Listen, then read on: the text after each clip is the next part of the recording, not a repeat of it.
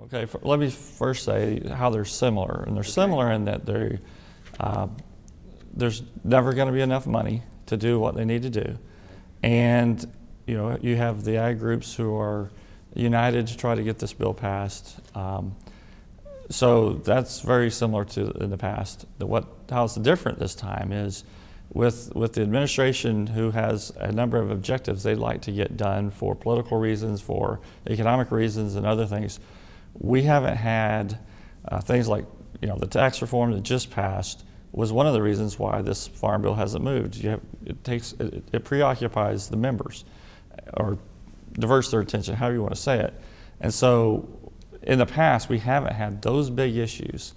And if we bring up immigration reform, which has been brought up many times over my career, and basically comes up, a lot of activity, and then nothing really happens because they figure out it's so controversial that they can't really move it. Immigration reform, welfare reform, which has the exact same problems and more.